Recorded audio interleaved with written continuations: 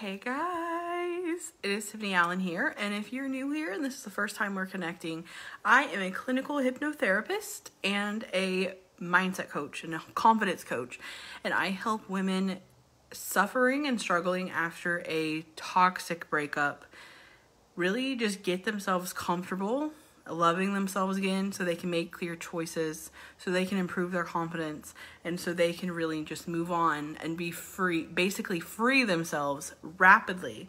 Like, this process doesn't have to take months, it doesn't have to take years, and it doesn't have to weigh you down anymore. So if you guys are struggling, let's connect, reach out to me, I'm always here.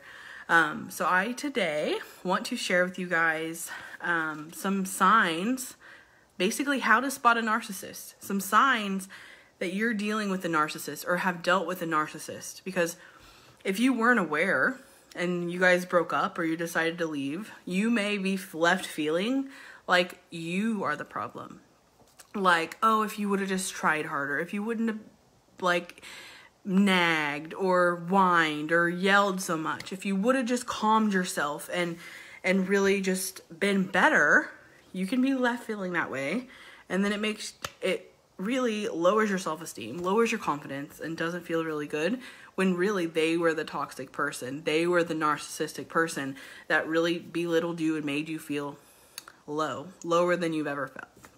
So if you're jumping on live today, let me know you're here. And if you're watching the replay, just let me know you've been here. I'll come back. I'll say hey. So I just want to throw some signs out here so you can spot this. And I'm kind of gonna, and you can do this fast. Once you know the signs, you can spot it out in less than a minute. And then you can decide, that person is not for me because they're toxic and I know they would hurt me. Or this seems like a healthy person. So 1, they have an exaggerated sense of self-importance. So they feel like, you're lucky to be with me. You're lucky. Everyone loves me. I'm amazing.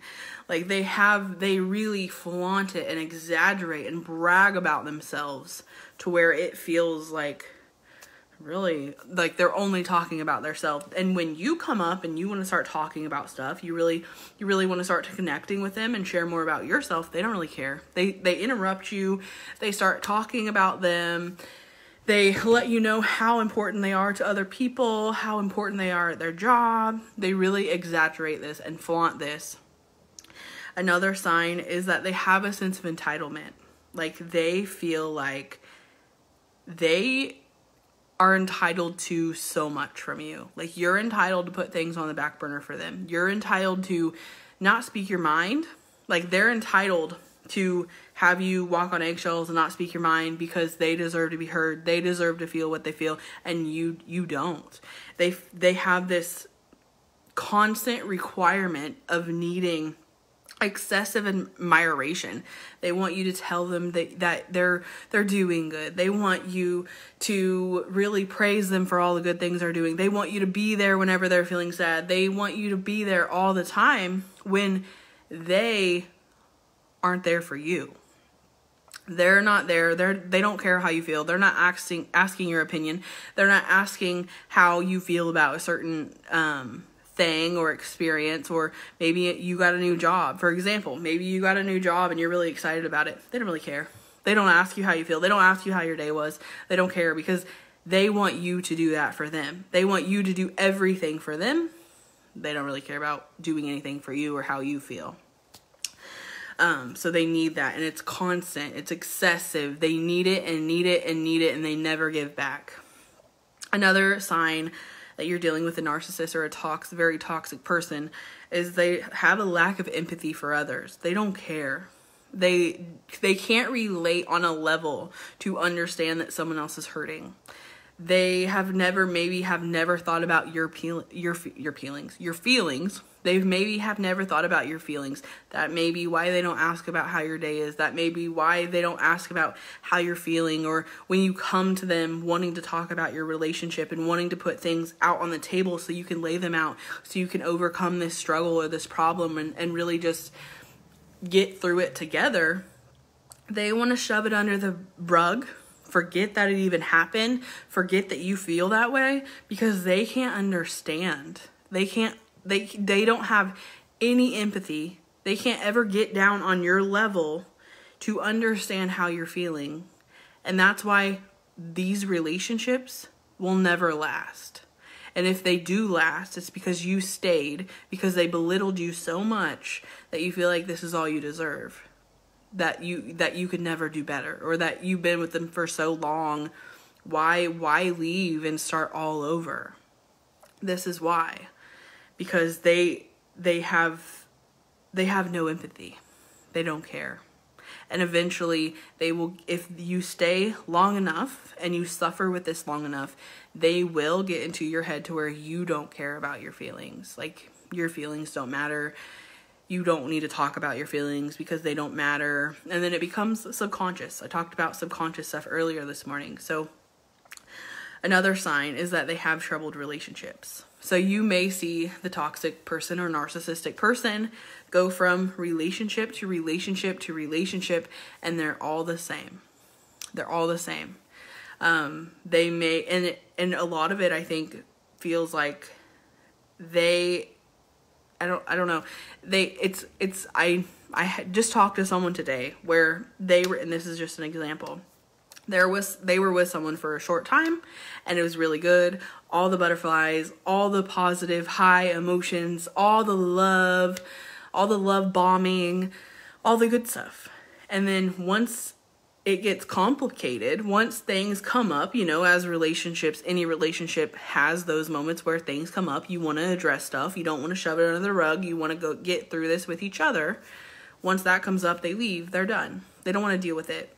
That's too much for them, and they leave, then they go. This person went from a relationship to a relationship to a relationship, bombing the shit out of them, making them feel really, really good, and then leaving and making them feel shitty.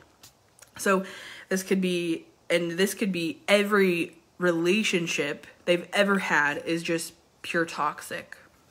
And it's hard for you to know that's how it is because you've never really connected with the other people they've been in a relationship with. So you're just kind of blindsided to this. Hey, Sarah. Hey, Sarah Cameron. Hey, Santana.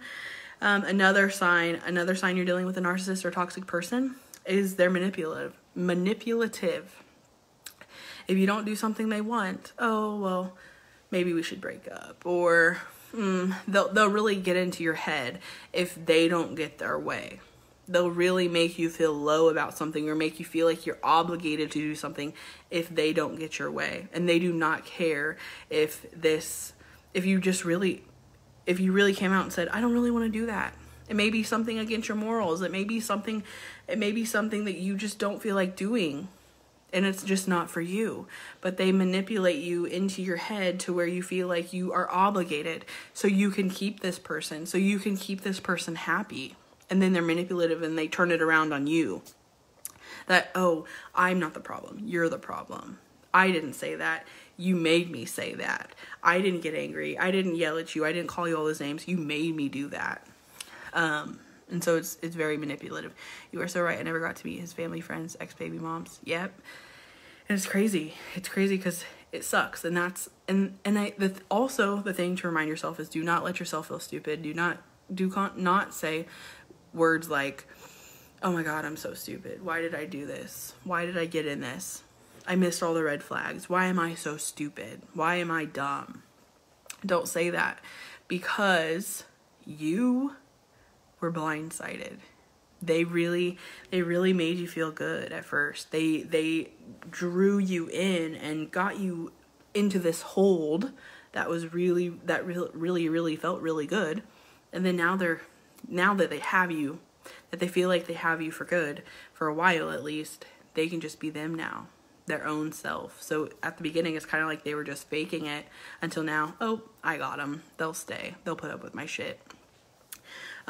So yeah, and it's hard because you don't see those relationships they had before. You don't see how they really are with other people. Maybe they don't really have anyone in their life, and that may be a big sign too, is that they don't have friends or a lot of family or a lot of people to come to because they are so manipulative, and maybe those people see it, but they've kind of blindsided you for this time. Yes, 16 years. That's a long time, girl. And yeah, it's a long time. And just know that no matter how long, and that's why I feel like so many women live unfulfilled lives, because they feel like it's been so long. It's been so long. Might as well not leave now. And I want you guys to know that, like, even if it's been so long, even if it's been 50 years, 60 years, maybe you're older up there in age, and it's been super, super long, that one day that you finally free yourself, that one day that you feel so confident in yourself and you finally heal yourself and you are finally there, you're going to be so happy that you left. Like nothing else matters. Now you're free. Now you're able to live your life. Now you're able to move on and do you. When if you would have stayed because of that fear, you're going to live your entire life in that fear, in that what if, in that, having someone be so manipulative and so narcissistic to you, so toxic to you, making your entire life a living hell. And so the minute you leave is the minute you free yourself, is the minute you improve your life, is the minute you start your healing process, your healing journey. He has burned every bridge in his life and mine. Yep, and that's another sign. Like they burn bridges and they literally don't care, and they're just looking for that next supply or looking for something more. And it sucks because people want to love each other. Like, you went into this relationship because you wanted to fall in love with them, because you wanted to be happy. And then it turned out it didn't. And it doesn't mean you're stupid. It doesn't mean that you're not good enough. It doesn't mean that you're dumb for getting into this and being so naive. It doesn't mean anything negative about you. It just means that you were literally wanting to love someone and to be in a happy relationship, and their narcissistic traits, their toxicity they were able to blindside you because they're very manipulative. They're very sneaky. Another sign that you're dealing with a toxic, narcissistic person is that they make you feel bad about yourself. Like every argument, many arguments, maybe not every, but many arguments you have, many fights you have, many downsides you have, when it's not even about you. It may be that you're driving together and they're screaming at you, and maybe you turned the wrong way, and that had nothing to do with your brilliance, that had nothing to do with you being good enough, that had nothing to do with your weight, and then they automatically freaking start at you. They're yelling at you, they're calling you bad names, they're saying you're fat, they're saying all this stuff. Maybe it's that you said something that triggered them, and then it wasn't even anything to do with you. It was just something that made them upset and triggered them, and they come at you with all the personal names, all the personal lashes, and it had nothing to do with you, but they feel bad, so they want to make you feel bad, and they're going to do it on a personal level because they do not care. So they will make you feel bad about yourself, and they don't care how bad you feel. Anyone who gets close to me, family, friends, coworkers, yep, very common. And I think that's it's good that you're you know what you're doing. We kind of talked about everything, but I think it's good because the minute that you break away, you free yourself. The minute that you break away and you take that first step into the unknown, it can seem freaking scary and it can seem unsure, and you can question yourself, and you can second guess yourself, and you can make plans to do it over and over and over, then never do it. But the minute that you do it is going to be the minute that you free yourself.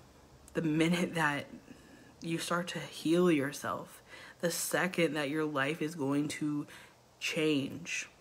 And it's scary. And that's normal because our brains are wired to like comfortability. Our brains are wired to know what's going to happen. So when you step into that uncomfort zone, your brain's freaking out. Like, what the heck is going on? What's going to happen to me? And that's why people go back time and time and time again, because that unfamiliarity, that uncomfort zone. So please know, on the other side of this toxic relationship, there's so much happiness and confidence and clear choices and a better, happier life to where you can live again. If this is a toxic relationship you're in, or if you're suffering after being in one, there is a whole nother side to this, whole nother side of happiness and life. Another sign is that they have difficulty managing their anger. And again, that's why I shared earlier today, the whole key phrase to shut them down and disarm them, is that you're not responsible for their anger. And no matter how angry they get, I think what sucks sometimes is that when we're in the midst of this toxic relationship, we want to make them happy because we believe that making them happy will make everything else better.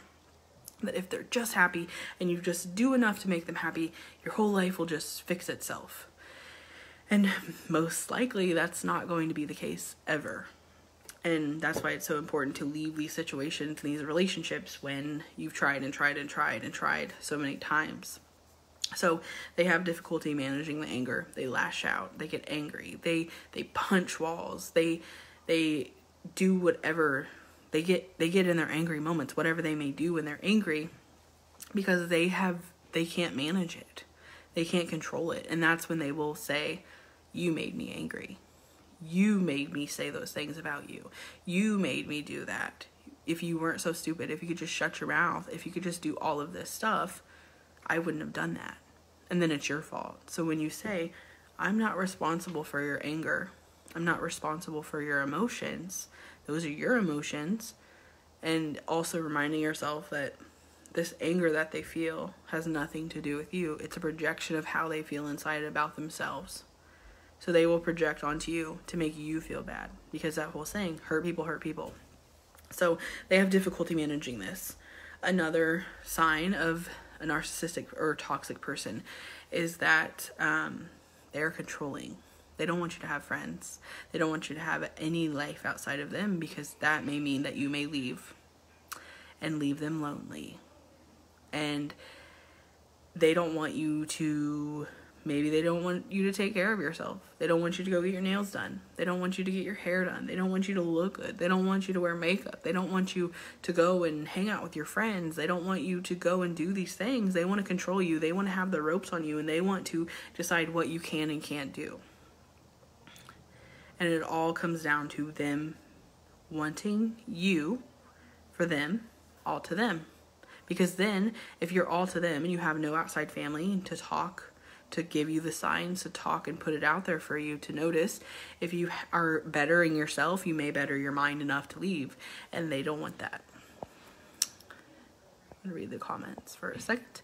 Yes, that would happen to me when I was driving. He would question and criticize the roads I was taking. I once drove on the wrong side of the road coming off a roundabout and was head on with a lorry. Oh man, and I'm sorry to hear that. Yeah, it's so common. Like, and it's the little things like this, that. Driving, someone yelling at you when you're driving is toxic in the first place. Like, shut up, you know? But then when they're going and they're being so manipulative and angry and negative and toxic over something that really is very, very small, it can get into your head and start to make you second guess, like, am I just like playing that off as something small? Am I stupid, and should I just drive on the right roads, you know? And eventually you find yourself doing things later on because that was the way they wanted you to do things, even after maybe you've left, because it became a habit to you that you do these things because everyone's happy if you do these things. So I'm sorry that happened to you, and that's scary. So those are some signs. I just wanted to throw those signs out there because I feel like I focus on helping women that are ready and that have left, that maybe are still suffering and want to get onto that side of that happiness and living life again. But I also realize, like, sometimes when you're in that toxic relationship, you aren't really aware of what's going on, and it can be really hard to see the signs if you're in it. So I think I wanted to come to you guys and do this live video and share those signs so you can start to maybe see the red flags if you're in a toxic relationship. So you can see that you're not stupid, that you're not good enough, that you're not dumb, that you're not this stupid idiot that they portray you as. You're not. And another sign that also comes up that I just want to add to is that they will be so rude to you. They may be so rude to you, put you down, make you feel shitty, yell at you, but the minute someone else is around, they'll act like they're perfect. And this is also so those people don't come to you and say, hey, like, they're bad, they're pretty bad to you, like, they don't treat you very good, like, I didn't like how they were speaking. And then if someone came to you and said that, you would start to question things. You would start to ask yourself those questions. Well, do they treat me good? Like, Is that wrong? And so when they are good around these people, they don't ever get you to question anything because those people think they're good to you. This is why a lot of times when a person leaves a narcissist or toxic person, their family doesn't get why. And maybe doesn't even believe them that the things went on that they said went on. And so because it's manipulative. It's crazy. And so that is all I want you to really take into your life today. If you are in a toxic relationship, is to just ask yourself the questions. Do I like how they're treating me? Do I like the way they make me feel? Am I even laughing with them anymore? Am I even smiling with them anymore? Or is it just a nonstop anxious, eggshell walking life I'm living? And if this is you, reach out to me. If you feel like you're dealing with things after the toxic relationship, reach out to me. I would love to chat with you. If this is you, let's connect. I have in my cover photo on my Facebook profile, I have a link I shared in the caption of the cover photo where you can go in and you can book a call with me and we can chat and we can have like a discovery call to really have you open up about your situation, about how you're feeling, so you can have someone else to talk to. But also, I will get you to believing that you are good enough, because that's all it takes. You are good enough regardless if you believe it or not. And a big part of leaving is recognizing your worth. So if I can help anyone do that, I'm happy to do that. So definitely go to the cover photo, click the link, book a call with me. It's totally free, no obligation, nothing. So I love you guys. I'm going to jump off here. If you like this video, if you feel like there's someone in your life or someone else that may get a benefit from watching this video, please share it for them too. So I will talk to you guys later. Bye.